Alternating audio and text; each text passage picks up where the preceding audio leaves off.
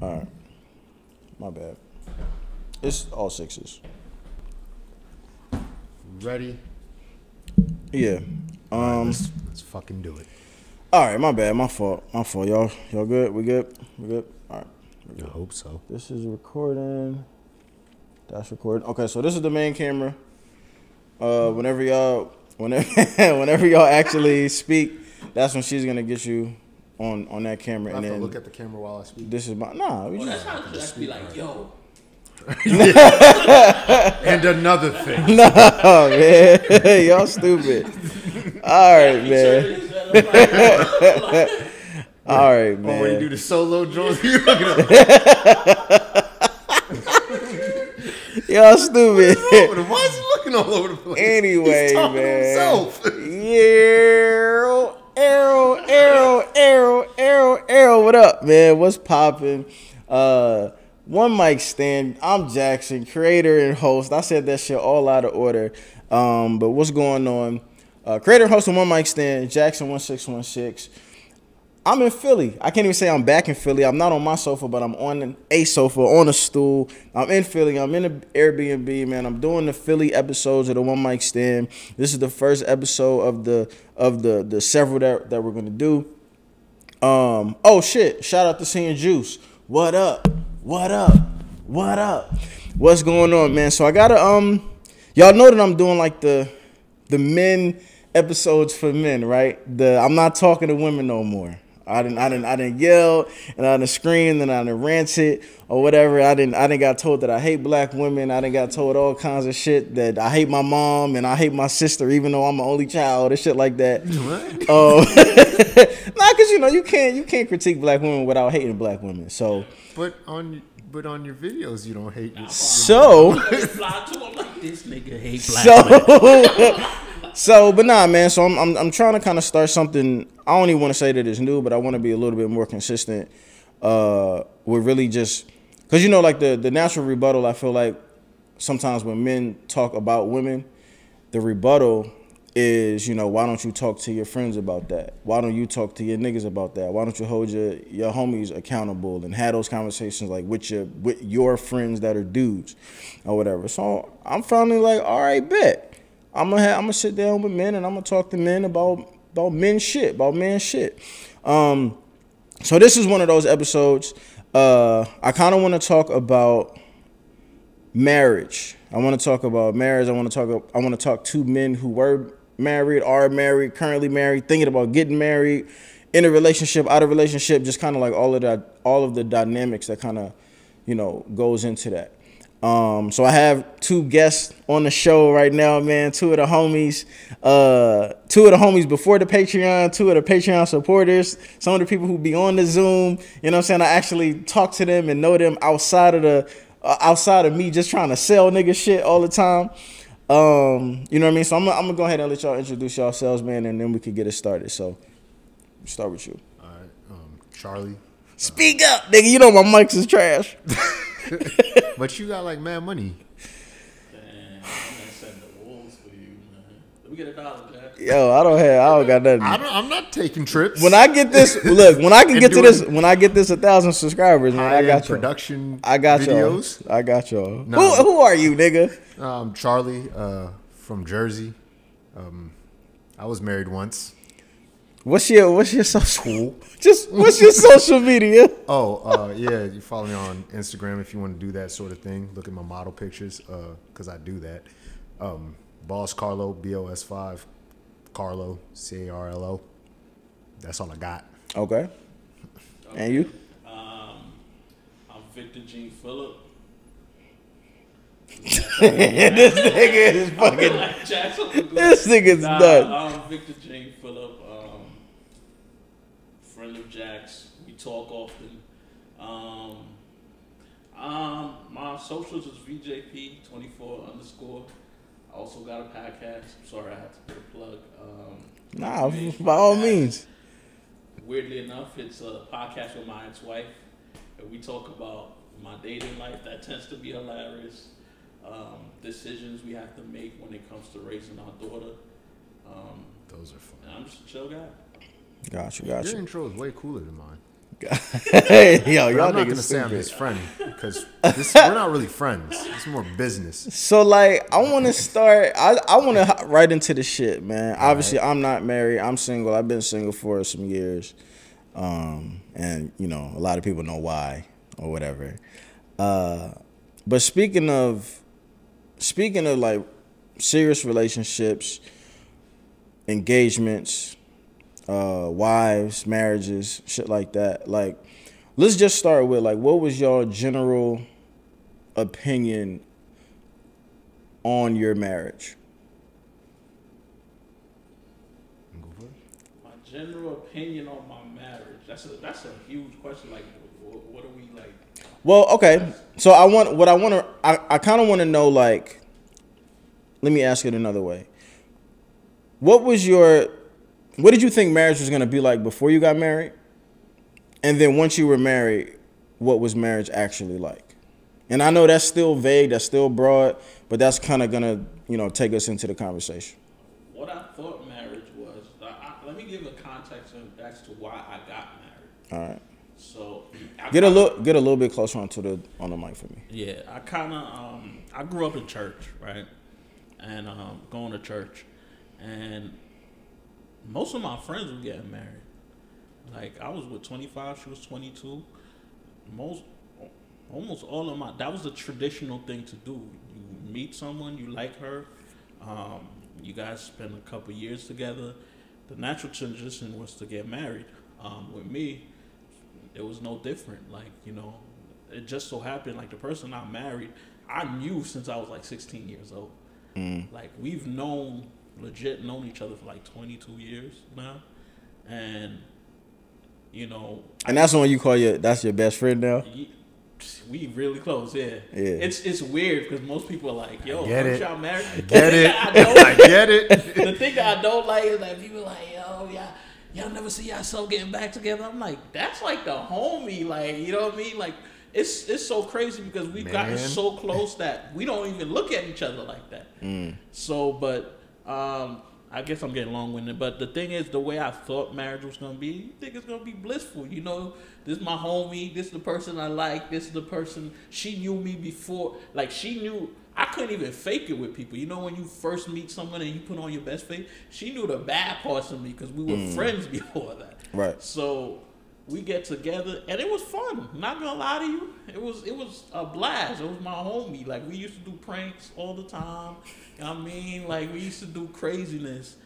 But the part about marriage, I thought it was going to be this blissful, we got together, blah, blah, blah. The part about marriage people don't tell you, and people want to advertise marriage, like, as long as you love each other, things are going to work. Marriage is more than love. I'm telling you that right now. It takes more than love to make marriage work. Okay. Like, financially, we both got hit. Like, we got married. Within a month, I lost my job. Within 2 months, she lost her job because this is around the recession. So, like, you know, and the financial pressures of it, you know, you could say all you want. Oh, as long as we love each other. Most divorces happen because of finances. You know, in my case, I kind of felt like our time we weren't seeing eye to eyes. It didn't really have to do with finance. It had more to do with what happened during the time finances were the problem, as opposed to the present time when finance wasn't the problem. It was like resentment from that. But what I thought marriage was, I thought it was gonna be blissful. I thought you're gonna have your best friend forever. What marriage became, people don't want to hear this. Marriage is work. like anything you want to make work in this life, whether it's your career, marriage is work. You know, when you make a commitment, when you don't feel like doing it anymore, it's work. You still got to make it work. And that's the part, for me, I don't think a lot of people realize. Real quick, before I move on to Charlie, what was the best part of your marriage and what was the worst part? The best part of my marriage is, this is my best friend. The worst part of my marriage, this is my best friend that I feel like is killing me. You know what I mean? It's like you're in a bunker with someone And the worst part of my marriage is like I'm looking at her and I'm like, the person who's your best friend is the one causing you the most pain at this moment. So that's that to me in a nutshell. Like the best part, your homegirl. I could just tell her shorty anything. We did dumb shit. I'm talking about now we free. Like I remember one time we decided, I never smoked before. We bought got a whole carton of cigarettes and smoked it in the bathroom. Cigarettes? Nobody could tell us what to do now. Like, yeah. Whatever. It was fun, man. We did dumb stuff. Like we did pranks. I'm talking about really dumb stuff. Like stuff you would do with your homegirl. But the worst part, that same person is the one causing you the worst pain in the world. Yeah. So I got you. All right. So what about you, Charlie? What was your what did you think marriage was gonna be? And I forgot to ask you this, so I'm gonna ask you first. Mm-hmm. What did you think marriage was gonna be? What made you want to make that leap with that person? And then once you got into the marriage, how was it different than what you thought it was going to be? Because it happened fast with me and my ex-wife. I'll say her name. She'll be cool. Me and Sade. That's who she was. That's why her father named her. But what it was like, my template was my parents, my mom, my stepdad, or my dad. I call him my dad. But they got married fast, like really fast. Like 1 minute, he was the guy dating my mom, and the next like a couple months later, it's your dad. I was like, okay, cool. So right. and they're still together. How old were you when they? I was 10. Okay. So for me, I thought, well, hell, if they could do it if they could do it that quickly, I could do it that. I could do it. I could do that. Plus, like on your type time, I knew her. I went to school with her. We was really cool. We was cool outside, like even past that. When I went into the Air Force, I reached out to her and we just reconnected. She knew everything about me. So I was like, okay, that's the homie. Like I'm marrying my homie, really. Mm-hmm. So and I knew I wanted a kid with her, like just because I knew how she was as a person, just her mind, her heart. Like she's a good heart. She's really smart, good with money, very responsible. I knew she was that other. I felt like she was gonna be that part that I needed to make me kind of like mature and focus. And so when we dated for like a few months. I was like, I wanna get married. She's like, you sure? Like I was like, yeah, you staying in my dorm and everything. And I passed up an opportunity to go overseas because I remember my shop chief called me. He's like, hey, look, we're phasing the F-15s out. And you're on the list. Where you want to go? You want to go to a different base? She happened to be sleeping like right next to me in my dorm. You ain't even supposed to be having people in your dorm spending the night. She was pretty much living with me at that time. Like at that point, like she was living with me. And I look at her. I'm thinking about looking at her. I'm like, nah, I'm gonna just ride this out. You know what I'm saying? So, I knew if. Where you went to school? You went to actual Air Force or? Yeah, I was in the military. Yeah. But where though? Was I stationed at? That's making me sound stupid because how like Army and Navy is like an actual college. Yeah. Like how was it? Oh no, it's not like that. I was I was in the service and I went to basic training, did everything like that. Like because those are colleges and I don't know how those I never understood that. You know what I mean? Yeah. I just knew the branch of services. Right. And they all do the same thing. You get recruited, gets you go to basic training. Learn what career field you're going to be in within the military and go to training for that. And then you're off to your base. Gotcha. Okay. And, so I thought, okay, marry my friend. She's responsible. Oh, shit. We kind of half-ass planned to have a kid. And that nigga said half-ass planned. Yeah, we did.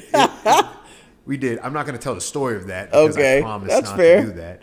Even though I tried to tell my son, and she was like, "Don't do that. Like, don't do that." So, we did that, and I thought, okay, cool, like this will work, and it was.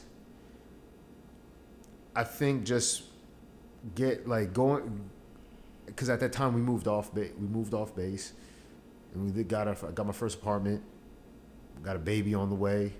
I don't get paid that much because I'm an E3, and she don't work, and she's like not really trying to work, so you gotta pay for everything, and you're like, oh, I don't make that much money, and you ain't got furniture, and you trying to get you gotta go through other means to get furniture. I didn't want to ask my parents, but they're like, nah, we'll help you out. But it was just so much, man. And then on top of that, just learning that I wasn't mentally, I wasn't ready for it. You kind of see, I think this with me, I wasn't prepared. What more do you think that you needed to have in your tool bag to be mentally prepared for it? I wasn't it was more not just marriage, but I couldn't have a successful relationship because I had a lot of baggage. And where you say the person that's your best friend is killing you, it was like, I done put this woman through hell, and she fought a fight that she didn't have a chance in hell of winning at all, because it wasn't her fight to fight in the beginning. But did you know that, is this post therapy you, or did you know this in the moment?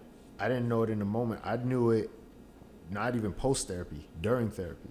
Okay. Coming at the end, when we'll probably get to that part in more detail, but coming at the end, it was the realization oh, she didn't have a shot in hell.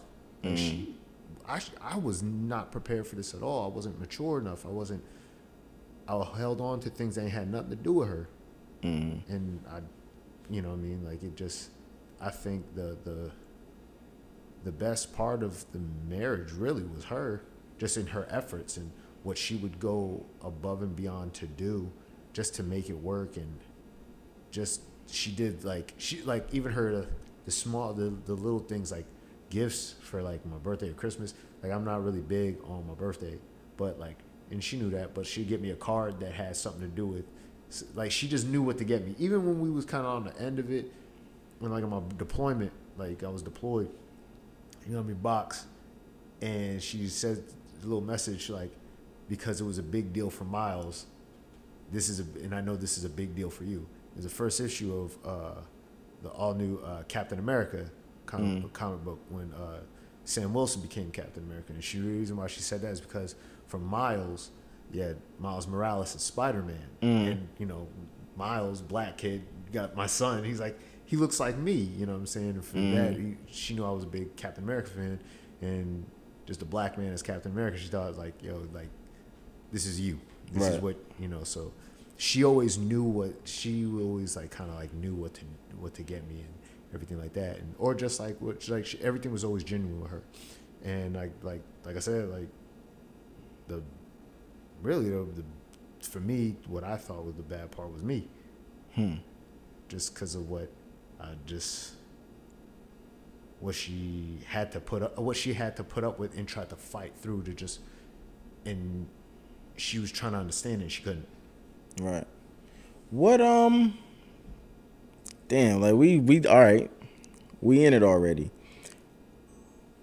What made y'all?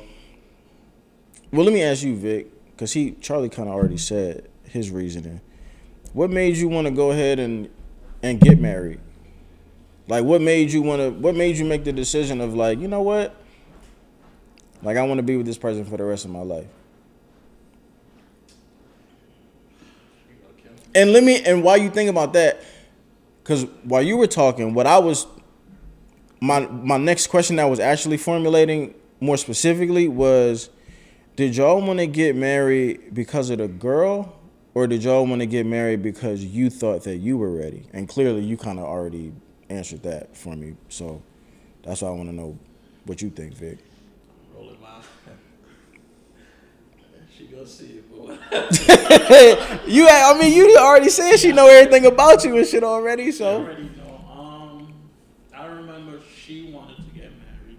She wanted to get married, and I didn't think I was ready. Because let me put it into context. I didn't think I was ready, but I knew I would marry. I just didn't think that particular moment was the time to get married. But I didn't think I was ready. She had brought it up, and I was just like, nah. Because most of our friends were way older than us, and it was just me. I'm like, nah, we're not ready for that. Because one, I didn't graduate college. And not only did I not graduate college, I don't have an inkling of what I really want to do. Like, I was jumping from major to major to major. Like, I didn't really know what I wanted to do. So I knew I wasn't ready, and then she, we talked about it, and she, we expressed that she was disappointed with it. She was disappointed with the fact that you wasn't. That's not something that you was really on at the moment. Yeah, she cried about it and whatnot, and she was disappointed about it because she really wanted to get married, and she thought we were ready because we had a great. It's so weird. I don't know if this ever happened to you guys where you had a friend and then you became in a relationship with a friend. It's weird because things are easier. It's easier for it to go along quicker than a traditional. Because a traditional, I see you, I try to talk to you. There's that getting to know each other part. With us, it's like I used to view you as a little sister. You know what I mean? I knew you. So by the time we got together, it made everything go quicker. Skip those processes. Yeah, it made the process a lot quicker. But my apprehension was more so, men and women have different roles in marriages, and I didn't think I was financially ready for that. And like I said, we spoke. She was disappointed. She cried about it, and probably like the next day I sat down and thought, I was like, you know what, I love her. And I was like, you know what, let's get married. You know what I mean? And we did it, and in hindsight, was it the right thing to do? Was not? Nah, I don't think, okay. I don't think it was the right thing to do. It wasn't not the right thing to do to get married. It wasn't the right time. Because, be real with you, I wasn't mature enough to handle a wife, a daughter. Like, I didn't know nothing about that. What is it that the woman or the women, what is it that they said or what is it that they did that made you go against what kind of seems like was in your gut? Because the way that y'all speak about it is that you kind of knew that you wasn't ready, but you went ahead and went anyway. Is it something that the woman is saying to you that's putting pressure on you? Do you feel pressure just because of yourself? You don't want to lose her? Or is it pressure that she's actually applying by the things that she's doing or the things that she's saying or the things that maybe she's pulling back from doing because of the fact that because how sometimes, I don't know if it was like this years ago, but now it's there's a conscious decision that women make to where they don't want to do wifely things if they're not a wife yet. Which, you respect that, but I'm just wondering, what does that look like if that's something that those women were doing? I think as a man, I know this now as a man. Get a little closer on the I know this now as a man. As a man, you know what's good for the relationship and what's good for you, and you should be steadfast in that and non-wavering. I wasn't mature enough at that age to understand that, there are consequences to me going against my hunch, or me going against what I know is right at the moment. At that time, financially, I was working at Starbucks. Was it really financially there? Even though I was a supervisor, I was making okay money. I wasn't ready. As a man now, I know, you want to get married? We can't do this right now. But at that time, I wanted to please her. I loved her. I wanted to please her. So she wanted to get married, and I acquiesced to it. Right. now as a 38-year-old Victor, I'm like, there's consequences to this, because now if you get in a relationship and I can't provide, that's a strain on the marriage. That's me being mature. But at that time, it wasn't even an ultimatum. It was no real, you know how women do it right now, like you better shit or get off the pot. It was nothing like that. It was just me like, I love her, I want to please her. And in hindsight, nah, that wasn't the right thing to do. I don't regret it, because it was good up until it wasn't. Right. You know, like right. It was good up until it wasn't. Speaking of up until it wasn't, and this is for both of y'all, like, what was the thing that happened where you realized that this marriage might be in trouble? Yours might be shorter than mine. Okay. You know what's crazy, man? Like I knew it wasn't. I knew. Okay. She had went clubbing. Now we, you know, full disclosure. You know, I told you I grew up in church, whatever. So she was not you know, she was expressing herself. She was going out, blah blah blah. She had gone clubbing, and her and I were getting into arguments a lot about that, because she was coming home at wild hours of the time. And I've always thought, like, in my mind, like, we was gonna be together. There was one time she came home, and it wasn't the beginning of the end, but it was the first time I thought in my mind. And I remember writing a post. You know, I thought I was deep back in the days. I remember writing a post on, it was Facebook. It wasn't even, Instagram wasn't even a thing at that time. Don't worry, Facebook will remind you. I said, what happened when the thing you thought was infinite become finite? That is kind of deep though. and the whole purpose of me writing that was, what happened when this thing of marriage that I thought would have been forever becomes a possibility where it's not. Yeah. And that was way before we had real issues that would tell me that this might not work. But it just hit me at that moment when she had came late, and I was like, this might not work. And that was the first time I had a possibility of that happening. Like, and this was like during the good times, but it hit me like, because before that there was never a possibility that this might not work. And that was the first time I was just like, this might not work. Because just because she went to the club, or because she was coming home late, or because it was a repetitive I felt like thing? It was a lack of respect. Okay. I felt like you were disrespecting me. Okay. Like, so it was like, if you continue this, I might have to kind of make a decision, because, you know, now, you know, like I keep saying, now I know better. What I should have done is took my ass to bed. You know what I mean? You know, like, instead of waiting up and all that, I should have took my ass to bed and left it at that. Because now that I'm older, I'm like, when we got married, let me put things into context. I was 25, she was 24. I got married 2 days after my birthday. So technically I was just 24. And she was 22. She got married a month after her birthday. So a month ago, she was 21. So by the time she's doing all this thing, normal 21, 22, 23, 24-year-olds are going clubbing. Right. You know what I mean? Like, right. But, you know, we were sheltered. We grew up in church. We didn't know any better. So, but for me, that was the beginning where I felt in my mind like this might not work. Now, a lot of things happened afterwards, but that was like the inkling in my mind, like, yo, this might not work. So, yeah.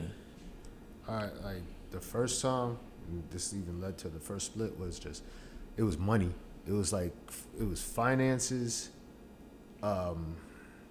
just me feeling like I felt like there was so much pressure on me to just have, like, because we moved to our first spot, we didn't have anything, and she was pregnant, and I was just kind of like, I got to pay for everything and get this furniture and get this and get that, and I don't have no help. And you can work because you're not like, you like, what, a couple months pregnant, like, and you talking about, oh, I'm pregnant, I'm tired. I'm tired, and I work. Like, the way I'm thinking is, you don't do shit. Right. I'll be outside. I'm working on planes. I gotta work 12s. Sometimes I gotta work 12s. Sometimes I gotta stay later to try and fix a jet and in the cold or the heat, or whatever. Like, I work harder than you. You're just chilling. But like at that, as you look when you're older, you're like, I mean, she kind of pregnant though. You're not mature enough. Yeah, like it's like yo, but she kind of pregnant though. And then her dad's like, yo, man, she pregnant. And like me and her dad button heads, like we was going to war. Like I'm I'm kind of saying shit to kind of try and force his hand, because I'm like, oh, I'm not going to outright just like it was like we gonna come to blows. Oh, and now I'm gonna just keep pushing you. I'm gonna keep pushing you. So go ahead and try me. Like, but honestly, like the funny thing is now, that's like my nigga, yo. Supreme, yeah, that's my nigga. That's my nigga. Oh, I love that nigga to death. Oh, that's the homie. Like I tell. The funny thing is about that. Just getting off subject. Every time when I had my son for the summer, we would go to Queens and to see him and Grandma Rosa, and like we spend the day, leave, and when I leave, it's the same thing every year. Text her, your dad is the coldest nigga I ever met. I swear to God. But it was just that. My whole like I'm freaking out because I'm like I'm in my own head of just thinking I don't want to fail. Like the main thing was just the pressure of I don't want to fail. Am I good enough? I'm not good enough. I don't think I'm good enough for this. And then like when it was just she would complain about this. She's like, I don't have to deal with this. The first thing my go-to was always, yo, you can leave then. Like just go, then leave. I don't care. I don't need you. Like I could do this all by myself. And that was when I realized like I don't think I even want to be a husband. Like it just hit me. I was like, I didn't even want to do this husband shit. Cause like I didn't sacrifice, like I didn't give up so much. Like being a dad, I was down for that shit. But that had nothing. That more had to do with me. Yeah, there was other stuff that behind that, and yeah, that was the first one. Like when that was the first one. Me realizing I didn't want to be a husband. Like I was like, I don't want to do this marriage shit. But then at the same time, like the fear of her being with somebody else, I was like, no, because all the cool shit I had, like that nigga gonna have. Yeah. No. So, and plus I was like, I gotta try. Like you can't just quit, you gotta try. And then the second was social media. Like it started off of social media. Like I would always feel like she acted like she was single until like she was teetering that line until someone would like actually like kind of like press her or something like that, like try and get with her, and then she throw out like, oh, I'm married. My husband would like that, throw my name in some shit, like it was the big joker, you know what I'm saying? And like every time, like I'm like, but like something was always in my head, like, yo, just read the thread, and then like I'm like, yo, you playing games, like you acting like you single. Like, and that's your constant thing. Like you act like you single until you need to not be single. Right. Like I was feeling disrespected, and I would bring it up. She would be like, "Yo, you're insecure," and I was, because really the big issue was the whole fear of not being good enough for anyone, and so it was that feeling, and I just kept feeling like one day she's gonna leave, and then I just figured if. Cause you said like when I knew the beginning of the end. Yeah. When I had the bright idea of saying, hey, let's have an open marriage, because I was like, if you have that option, you won't leave, you'll stay, but you can do whatever. And then I was like, this is open for both of us. You were cool with her doing nothing? I didn't think she was going to do anything. I didn't do anything. I figured if the option was there, you'd be like me and be like, oh, I know it's there. I ain't going to do that shit. And then she was like, one day, she was like, yeah, I'm about to go out with this nigga. And I'm like, And like I'm trying to, like, He was like, "Wait, what?" I'm at a Put straight face. Yeah. Like, cool, it's cool. I'm at a crossroads, like, because in my head, my brain starts going like, if you say don't do it, she's like, I won't go. She's like, if you say, She probably did it for you to say no, though. that's what I'm thinking. But like, that's what I knowing now, yeah, she kind of was. But at the time, I'm like, but if I say no, pride, she's your gonna be mad, and then she's just gonna cheat on me. So if I let her do it, then it's like she'll still trust me and she won't cheat on me. I'm just gonna be pissed all night and I'm not gonna sleep. Let her go do it. I'm pissed. Like You pace it back and forth. I'm livid. And then I asked, who was it? She didn't tell me, but something told me like, look at her phone, like a dick. And I look at her phone, I find out who it was, and it was a nigga that I didn't like, that she knew I didn't like. Bitch, have you lost your fucking mind? And I'm like I'm cursing her out. And at that, when I knew, okay, this, I don't think I could do this.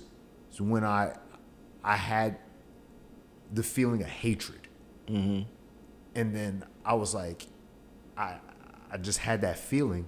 I had that feeling of hatred, inadequacy, all that stuff, and I blamed her for it. And I just hated her, and I was like, I don't want to do this. Like that was the real beginning of the end, because I held that grudge for like ever, to the point where even I cut I told her, like, yo, I can't do this. I can't like do this whole open marriage thing. And she was like, okay, fine, cool. I just want to get things back to normal. And I was like, yeah, about that though. I'm not gonna let go. I'm gonna hold a grudge, and I'm about to go on a cheating spree. You told her? No, the hell no. I ain't telling that. I said to myself. I'm about to be out. Like I was really like, I'm in my head. I'm just like, yo, like I'm really about to just. And you know what? I did everything, like, and I'm gonna leave, and I want you to find out, because I want you to feel the type of hurt that I felt. And the fucked up part is she didn't find out until I told her. It was guilt like that, and me dealing with that type of guilt let me know that I ain't built for this cheating shit. I ain't got it in me. I don't know how niggas do it and can sleep and know that. No, for real, like, because like for me, I don't. And can sleep. Because I don't like losing, because I dwell on it. Like I'm like, yo, you crossed someone that. I crossed someone that was solid with me. You know what I'm saying? And when you like, you can't do that. Like, you can't do that to people. You can't do that to good people, especially. Like, regardless of anything, you can't just be out here just doing people foul like that. And it ate away at me. Like, that was just, but like I knew, like, when at that moment, especially when I was just going out and all my mindset was like, I hate you and I want you to feel the hurt that I felt. Like I was that spiteful and vengeful on a person that was really just doing some shit because she's like, look, whatever will make you happy, I just want you to not feel like you can't trust me. Right. To know that I like had that in me towards her on some shit that was really my fault and that was on my issues. Yeah, I was like, that's why I know, like, I can't do this. And it took a mental breakdown during her deployment, and then me telling her the truth to realize, like, I need help. I need some fucking help, bad. Something you said way before you said all of that stuff was you was talking about the pressure that you were feeling as far as, like, you know, paying for everything, being responsible for everything, really just kind of just like the responsibility that I guess comes with being a husband. I want to stay on the pressure part, like, because I don't know if, like, the people who aren't, men and women who aren't married, I don't know if we fully understand, like, the level of pressure that actually comes with being someone's spouse, you know. And obviously as men, we can only speak, or y'all can only speak from the husband's perspective of what that pressure, number one, like what does the pressure consist of? And then also, like, what does the pressure really feel like do you always feel like you under the gun? Do you ever feel like that you are doing enough? Like, or did you always feel like you were kind of behind the 8 ball? And if you did always feel like you was under that constant pressure, was it from the woman? Was it from society trying to tell you what you need to be as a husband, or was it just from yourself, like looking in the mirror? Yo, can I ask you a question? Like on that, can I ask you a question? Pressure. Did you feel more pressure in being a husband or being a father? Like what was? And just in case y'all didn't hear that, because the mics is having issues, he fault. said, "No, I'm gonna just repeat it because my mic is the one that like the needle is really buzzing." He said, "Did you feel more pressure from being a husband or from being a father?" That's a good question. That is a great question.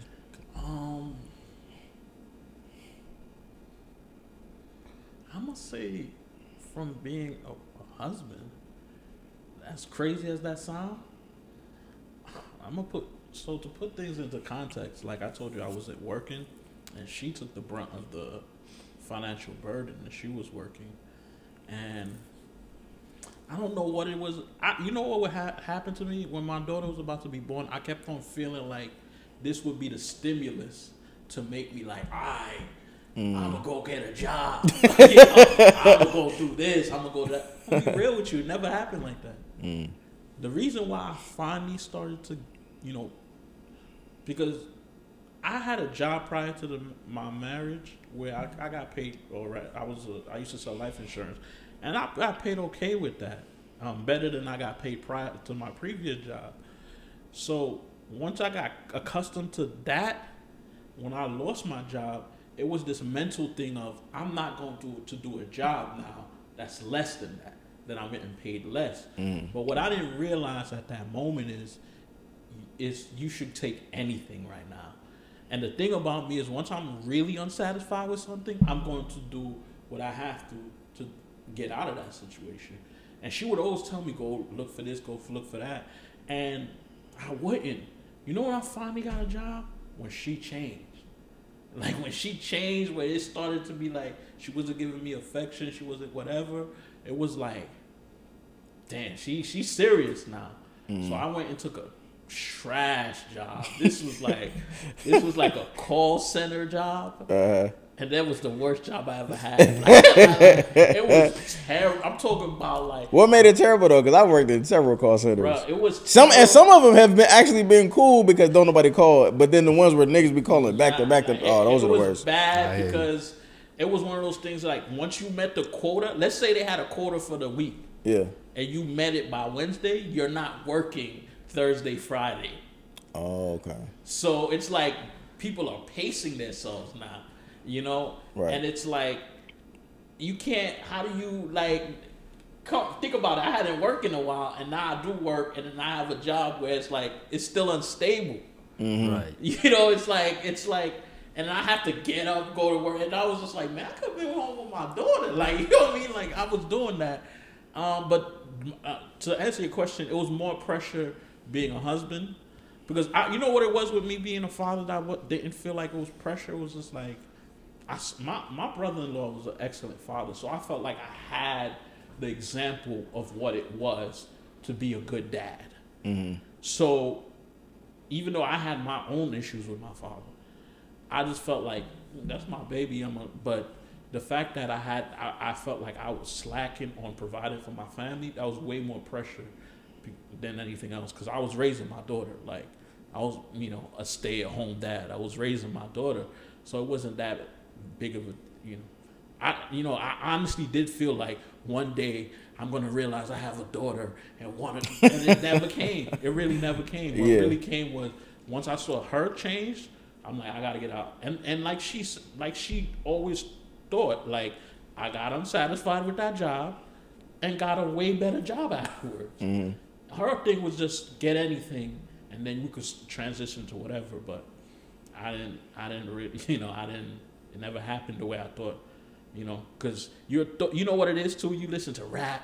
He's like, yeah, I got it out the mud because my kid. You know what I mean? You watch these movies. It's like once I had a kid, things changed. Right. That wasn't my experience. Right. You know, it really wasn't. I don't know why it wasn't.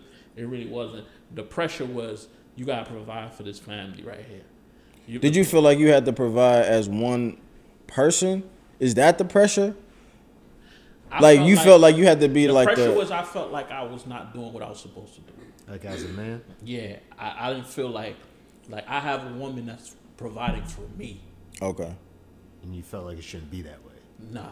I understand. And I didn't realize that till years later, when things are horrible between us, and we do a last ditch effort to like, if this is gonna, before this ends, let's give a effort, and we went to therapy, and then during therapy, you know, that's when I realized the reason why I was so whatever. I was depressed. You know what I mean? When you have to wake up and ask your girl for money to do your hair, like as a man, that takes away from you. Like, but I didn't know that at that time, and I went through a depression or whatever the case is. But it was more to go back. It was way more pressure being a husband and a provider than being a dad. Because I just knew right off the bat, because of the relationship I had, I'm gonna take everything I didn't like about my experience with my dad. I ain't gonna do that with my daughter. You know what I mean? Like, so it wasn't. I don't think it was that much pressure. It was the providing part. I got you. I was gonna say, well, you asked the question, which was a great one, but like, how would you answer that question though? A little mix of both, but more so being a father. Because the relationship I had with my biological father, or lack thereof, that was the catalyst to why I was how I was. I wouldn't find that out until years later. I'm sitting in the therapist's office, and I give her a whole rundown the first day. But what it was just like, I knew, like, as a husband, like, I just,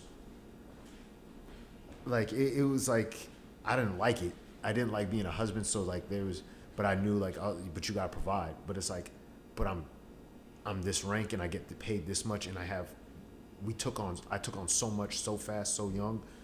I'm like, yo, how the fuck am I gonna do this? And then on top of that, it was like, but the main thing was, I don't want Miles to turn into me.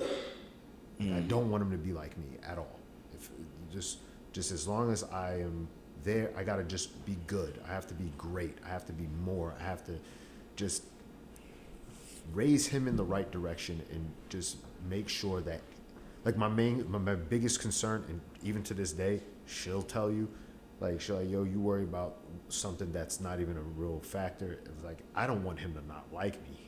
Like, I just don't want my kid. I don't want him to not like me. And when you have, like, a horrible, horrible case of imposter syndrome, your biggest fear is one day he'll stop looking at me as that superhero, and he'll realize the truth about me. And if I lose that, then what do I got?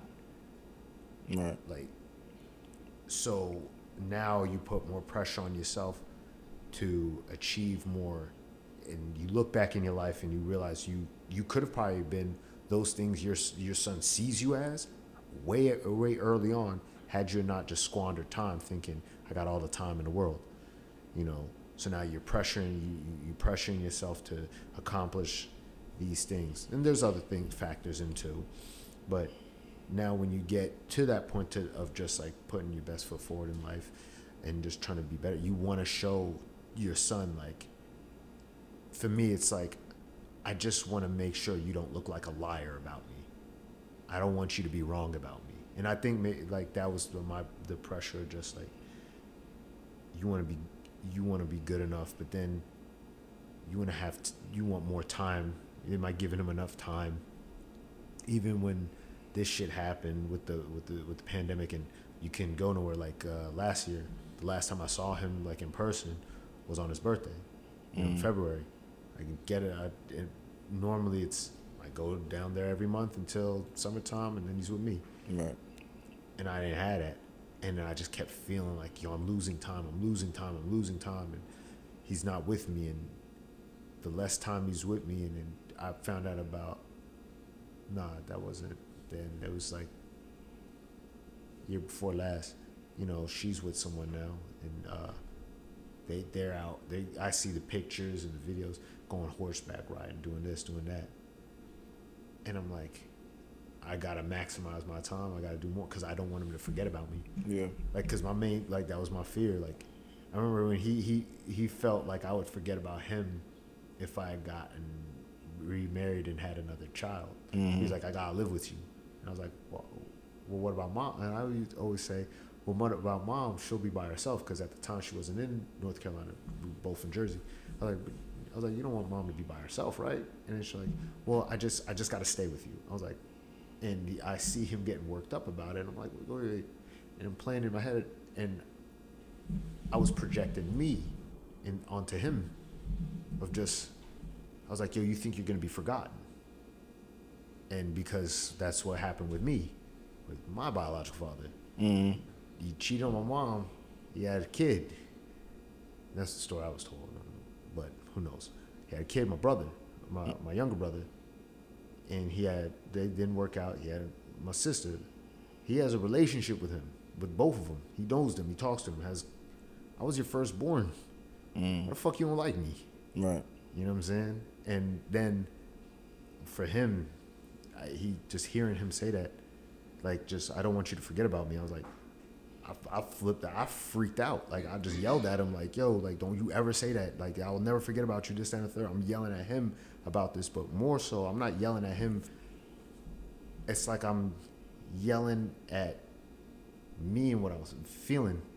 Yeah. You know, and that's my thing. I don't want him I just like, I never told him those things. Like, he always tries to get to know me more as well. And I'm like, I can't tell you that. I can't really talk. You're not going to understand till you're older. And he's like, okay, so when I'm 13, you're going to tell me, right? I was like, if you really want to know me that bad, like, I'll let you know, but you're not going to like, because, like, even just talking, when he wanted to know why me and his mom got divorced, and I was like, yeah, I was very, I used to be really, I was mean to your mom because I didn't like myself. He's like, why wouldn't you like yourself? I was like, that is a dark story. I don't know if you're ready for that. He's like, go ahead, just tell me. I won't be mad. I was like, it's not about that. It's, I'm afraid of, and I told my therapist this. I was like, yo, like, him seeing me as this superhero that he sees me as, if I lose that, then what? That's how I like, then what?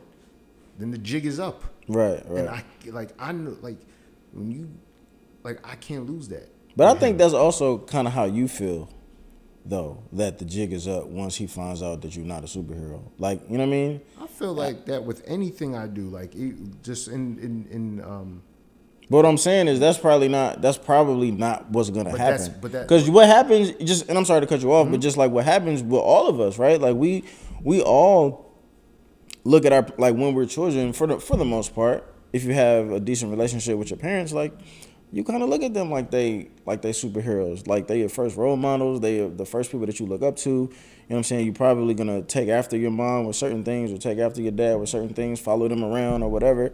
And then, you know, as you grow, you start to realize that, you know, they're people. You know what I'm saying? And just like how you make mistakes, and just how you had to go through dating and relationship fails and mistakes, and maybe you lied or you cheated a couple of times, like, that's just human shit. Like, you know what I'm saying? And I think I can look at, like, when I sit down and talk with my mom, or when I'm going to talk to my dad on camera, but even when I talk to him off camera, like, you just kind of realize that, like, yo, like, these niggas is really just trying to figure this shit out. Like, they still kind of trying to figure it out. And you don't hold it against them, because you just recognize the fact that they're also people. Damn, where we leave off? Oh, we was pressures. We probably needed a break though, because that was getting kind of deep and shit. Because you was just talking about how sometimes you're afraid or not even afraid, but you was talking about how your son was trying to tell you to not forget you, or whatever. I think what I was just saying was, like, I think as we all grow older, we, you know, start to come to the realization that our parents are just people like the rest of us, or whatever. So I think that alone just kind of allows us to, like, give our parents, you know, more grace. Yeah. You know what I mean? Because like as we get older and we experience life, you know, we just realize like, oh shit, we all just kind of making this shit up as we go, trying to do the best that we can or whatever. But we were talking, like you saying, we were kind of talking about the pressure parts. And I don't know, like, what are some of the, let's talk about some of the pressures of today. Like even after y'all are divorced, but obviously y'all still men, y'all still in the dating world. I'm out here. You said what? Well, I'm out here. Okay. So You know. so like how do y'all, being that you guys were married already and then you're back single, you back out here, right? You back out here. Like, what do you feel like? You feel like the pressures are more in the dating world? Because the dating world is kind of weird now, where it's like you almost have to prove that you're like Worthy. Yeah, you almost have to prove that you are a husband before you even enter that realm or that possibility. So like, what are the pressures? All right, well, y'all clearly got two different opinions on that. So like, what was you about to say? One thing that I see is popular now, and from my last couple dating experiences, is that it's this thing where I keep hearing women say like, "I'm not going to be a husband. I'm not going to do wifely things." And if you saw on the Avenue H podcast today, I had wrote like a poll, like, what makes you want to marry someone? Is it the length of the relationship or the conduct of the person? And it's weird because it's like I'm hearing women saying, I'm not going to do wifely things until we're married, but you expect husbandly things right now. Mm-hmm. Like, if you going through things, you still need me. So it's like, it's like a weird thing that I feel like with women, it's like, do y'all understand that the guy wants something out of this too? Take sex out of it? Mm-hmm. Because that sometimes people think, oh, the sex part, that's what he wants. No, take sex out of it. Y'all understand y'all got to prove yourself too, right? Mm-hmm. There's a Bible verse that says, he who finds a wife finds a good thing. You got to be a wife for me to want to marry you. Not a woman. Because that's what I keep seeing is, like, they think because I'm a woman, I'm automatically wifely material. Mm-hmm. It's not always the case. So dating right now is weird because it's like, and I've said this probably like 5-6 years ago when I first got on the market, whatever. It's like, I feel like with both sex, it's like people want, it's like, to me, dating is like, how much can I get from this person while giving the least? Yeah. Like, Yeah. Y'all scamming each other. Yeah. Y'all scamming each other. That's what it feels like dating is right now. It's like, I'm going to try to like take as much from this person while giving the least. And that's how it feels like in your... And another thing, you know, I'm 38. Dating with right now, people got mad baggage that you got. I got baggage, but you got to deal with that baggage. Mm-hmm. It's like people want to be helped. Like, they want you to have grace with them while they don't have grace with you. And that is what I was talking about when I said come healed is code. Yeah. Mm-hmm. That come healed shit is code. Yeah. Like, I'm not dealing with your bullshit, but you gonna deal with mine. And like, as a person that had a shit ton of baggage, did the work, I think that's why my experience in dating is different, because I had to learn how to be alone, and I did that for a long time, and I did that for too much of a long time, to where I was like, I don't really need you around, or really, like, if you go, that's fine. Like, I'm not gonna stop. And like when things go left, I find myself not really fighting that much, because it's just like, all right, my life still is gonna keep going, and I'm still like, I still gotta wake up in the morning, I still gotta go to work, I still gotta chase after. And Were you always that way, or was it the fact that you have been married and now divorced? So now it's almost like you've been kind of like when you've been there, done that already. So you that's don't what even. I tell everyone. That like me and my coworker Chaz get into an argument all the time about it. He's like, yo, like he's like, why are you just so anti-marriage? I was like, yo, where you are now at, I've been there. I did it. You just started it. I did it for 6 years. I'm cool. I don't need it. Yeah. Like, and this is me with my issues. Now going like after therapy and all that shit, like I'm just like, can I have a successful relationship? Yeah. But I know what comes with it, and I'm in a point in my life where I'm selfish. Like the fact that my only concerns are myself and my son, like, and I don't have to put any of the things that I love doing, my passions, I don't have to put that in the back burner or always get to a point and then I gotta stop because I know I haven't dedicated this much time to someone or whatever. It's like kind of, I come in with the, like, but I'm always honest. I'm always honest about what I am, what I'm about, who I am, everything. Because, you know, I'm 35, and just even afterwards, like, I was like, yo, just be transparent with everybody. Just tell them the truth and let the chips land where they may. You know what I'm saying? But it's just, I don't, like, before I would always fight. I would always, like, fight, but it was always like, I'm afraid of being by myself. That was more of my fights were really just, I don't want to be alone. I don't want to be alone. Then when, like, you get divorced and then your therapist is like, yeah, be alone. And you're like, I ain't doing that shit. I'm trying to date. And then you realize, no, you're pretty terrible at the shit. And you need to, like, really learn how to be alone. And you really need to face your feelings and feel these things that you're feeling. And feel that thing of failure and all that stuff. And it really puts, and then keep going to you, but like even afterwards, keep having your sessions. You puts a lot of things in perspective. Like for me, it did, and it made me look at dating so differently. I just kind of like, I really didn't care. Like I just was like, that's what I'm like, okay, game's the game. That's what happened. Like certain shit happened to me. Yeah, that's the game. Certain shit happened to them. Hey yo, that's the game. But I told you. Yeah. Like, and I. It was like, it's like when someone said like life isn't fair, and then someone else countered it with like, but that's what makes it fair, because it's unfair to everybody. For everybody, yeah. So but also it goes back. That's the game. Yeah, it just is like that. Sometimes good people get hurt. Sometimes bad people get away with shit.